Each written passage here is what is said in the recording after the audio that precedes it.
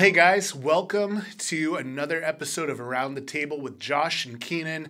We are here with you and we are talking about week 6. We're already on week 6. Wow. Of More Than a Feeling. Time flies when you're having fun.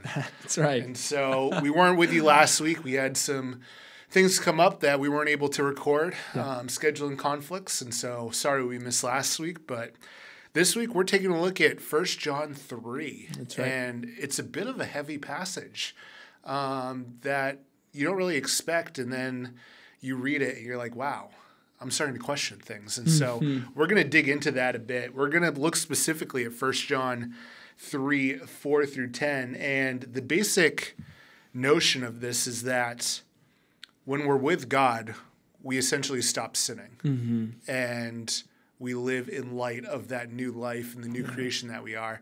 But if we keep on sinning, we're essentially children of the devil, which John tells us. And so that can cause us to stop and think because, you know, once we're with Jesus, we still continue to sin. So what does that mean and what does that look like for us? Yeah. And so do you have any introductory thoughts to that Yeah. notion? Well, it's really a double down here with John. I think, you know, in verse 4, in the NLT, everyone who sins is breaking God's law. For all sin is contrary to the law of God. And I think one of the things that we have a hard time, especially in our culture today and even in our church families, we have a hard time calling out sin. We have a hard time identifying sin, and not necessarily in our own hearts, but being able to help people see the sin in their lives that is breaking God's laws. And you know, the law of the Old Testament, I think what John's really referencing is the morality and the spiritual framework that God desires for us, and that's what we're breaking. Yeah. The relationship we're in, and you know, when it comes to sin in my life, I desire obviously to be sinless, right? That's my utmost desire in relationship with Jesus, is that I'm not doing anything against him, but at the same time, I have to recognize the things in my life that are contrary to him and deal with them, right? And I think so often, especially in the church, we can almost put them under the rug and put the rug down on it and say, I'm just not going to deal with it. Or we justify sin, whether it's endless worry or gossip or slander or the things that this culture almost promotes, shouting other people down, not wanting to be around people and just kind of talking about them behind their back, right? Those things are almost normal in our society. Yeah. We don't want to deal with them, so we run into a passage like this.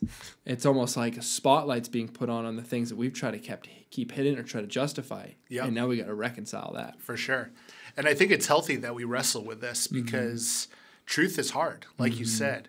Like the true truth that comes from the gospel of Jesus is hard to wrestle with. And it's convicting and it's offensive to culture. It is. Like you just said. And so, but I think the cool thing is, you know, we've been taking this in sections. We're going to be taking this book into 10 sections, but it would have been read straight through to the original hearers. And it's pretty cool. In 1 John 1, right at the beginning, our first or second week, John says in chapter 1, verses 6 and 7, if we say we have fellowship with him while we walk in darkness, we lie and do not practice the truth.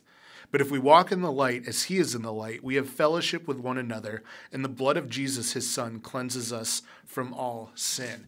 And so this isn't a new idea even to John or even to us. He's just stating it more bluntly here. But we've been essentially talking about this during the duration of this series. And it keeps coming up, and it's important because repetition is like a teaching tool, especially back then when not a lot of people could read. And so this theme of darkness and light, living in sin, living without sin, is an important distinction that we need to be able to recognize with the Holy Spirit's help, which is huge. Yeah. Well, and the beauty, I think, of John's encouragement and admonition to the church is he's got the first part where we're talking about sin, talking about the darkness, but then even in the first chapter of 1 John, as well as here in the third chapter, verse 5, and you know that Jesus came to take away our sins, and there's no sin in him. Yep. So he contrasts it. He says, hey, you're walking in the darkness, or whoever is sinning is walking in the darkness. don't forget that it is only Jesus. And he came to take away. He came not to show you just the next step in life, but he came to show you the trajectory of your life, that the end game is leaving a life of sin entirely. Yep. And not leading a life of sin, but leaving a life of sin. And that means we have to be on this active pursuit in our hearts to say, what sin is entangling me? And almost as Christians, the wrong question to ask is, what am I doing right? Yeah. Right? Often we always say, well, I justify my actions because I did this right. Whether it's once a week I went to church, or I gave food away, or I handed out a gift card to some. Sounds like a Pharisee. We always try to highlight what I did right. Yeah. Jesus is almost saying, hey, take a look at the things that are still kind of rotten in your life. Yep. And if that's offensive to people, I have rotten things in my life. I have moments where, like Scott said on Sunday, you don't want to know what goes on in my head. I have to reconcile that, right? It's not the action that comes out, but the thoughts in my head could be very sinful, and I need to work through those because it's a sign of me not fully abiding in Jesus, not fully remaining in him. Yeah. And I think you highlight a good point because we see that all throughout the Gospels with people that Jesus encountered. The ones that he ministered to and that he came for were the ones who acknowledged their rottenness, who had hit wit's end and were reaching out for something more. And the people that Jesus railed against the most and had the most issues with were the Pharisees, who did everything you said. They were flouting their authority. They were saying, look how much I pray, look how much I fast, look how much I give. It's like, that doesn't matter to Jesus. It matters, but in a secondary term. Because when you're genuinely abiding in Jesus, that flows out of a heart that's turned towards him. And so in light of this passage, I think it's an important distinction to make that when John talks about living in sin and being without sin and all that stuff, another part of the heart of this message is that we can't be intentional or justify or intentionally live in this sin. I know I said intentionally twice, but repetition, right? Yeah. And so when we're knowledgeably engaging in sin as part of our old lifestyle, we're continuing that with Jesus. There's no evidence of heart transformation. It's in the heart transformation.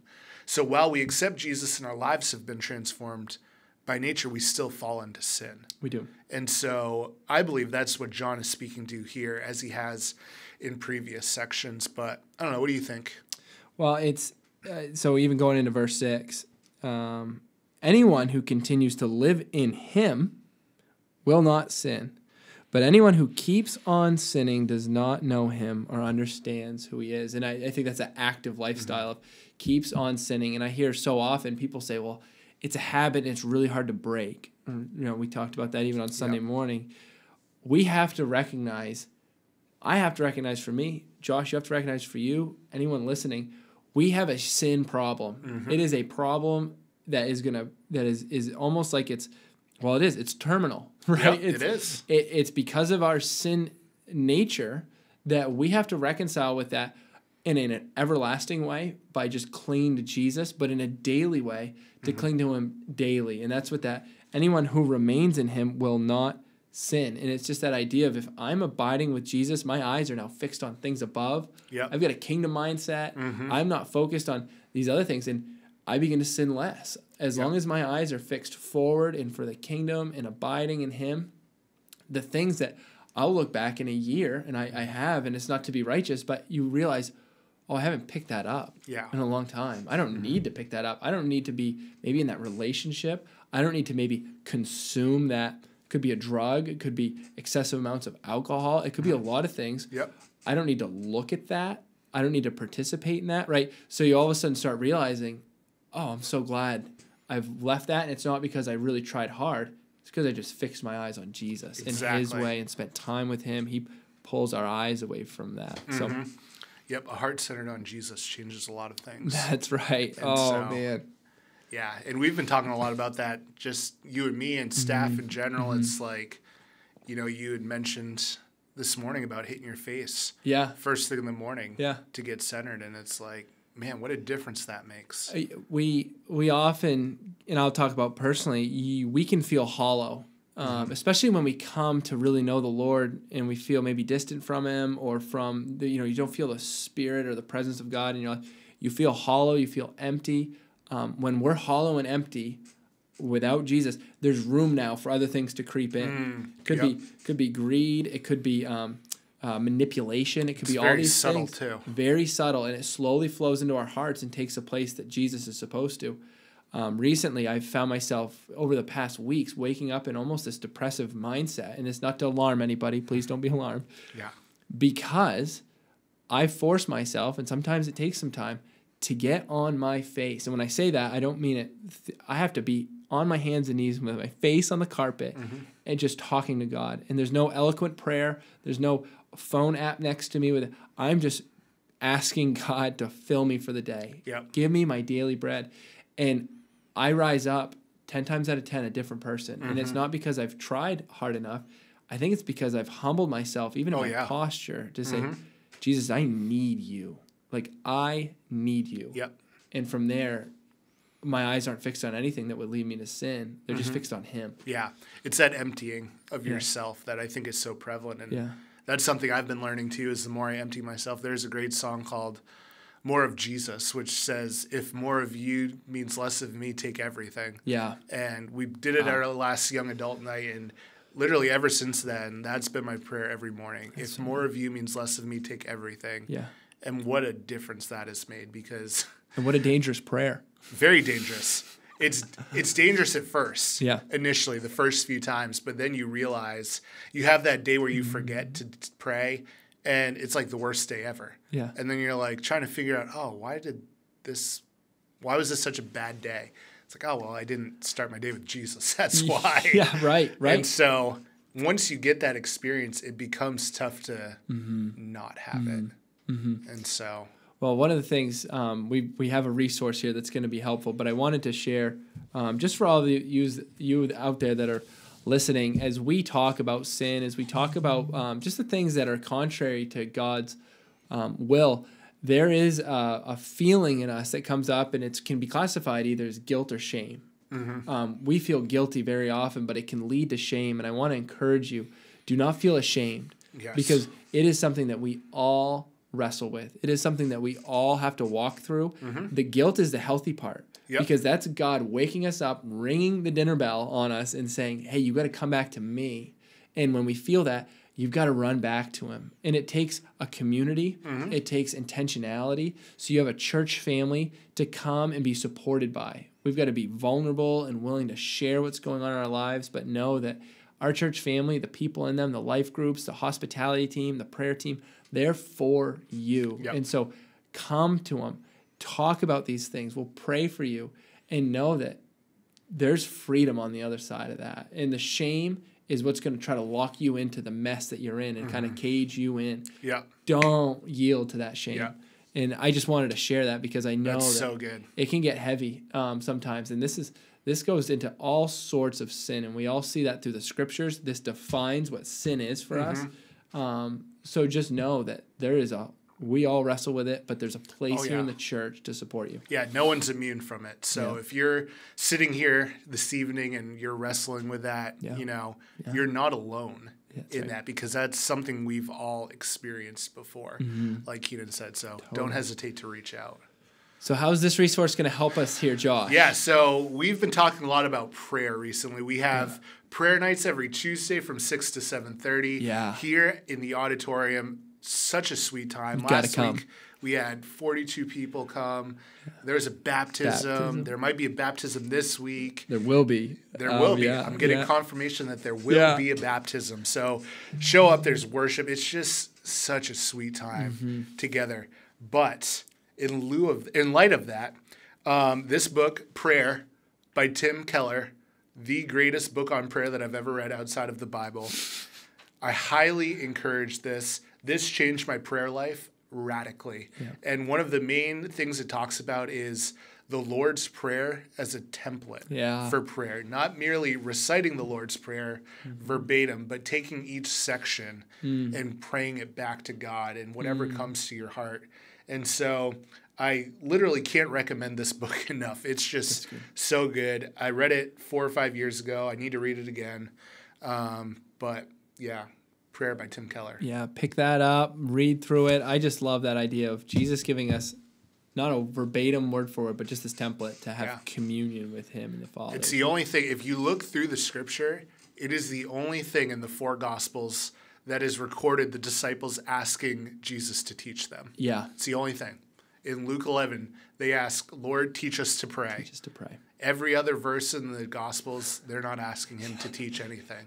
Jesus is just giving it to him. Yeah, but it's what, I mean, that shows the importance of prayer. That's right. That's right. Is that, that's the one thing they ask to be taught from the Savior of the world. I don't know about you, but I'd ask him a lot more. I would totally ask him, but I think I don't want to drag this out, but they saw him going and praying, and I think they almost craved what he was receiving, and they said, Jesus, we got to know. What does it look like to pray like you pray? Yeah. And he teaches them a totally different, radical prayer rhythm. So, well, great, Josh. Thanks for sharing that. Prayer by Tim Keller.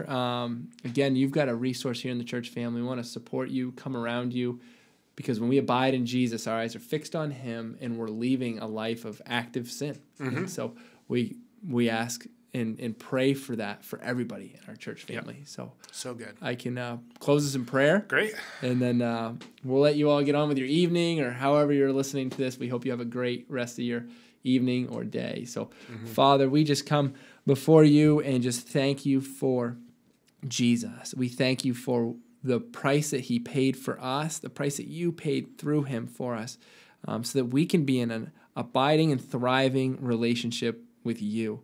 And Father, may you help us leave the active sin or lifestyle in our lives that is just against you and contrary to you, because you have so much more for us. So Father, help us find that freedom. Help those that are listening in that desperately need community for this. Father, make a way for them. Give them the courage to reach out. And Father, just ultimately draw us into communion with you so that we can be transformed for your kingdom's sake. We love you. We worship you. And it's in Jesus' name. Amen. Amen. We'll see you guys next week.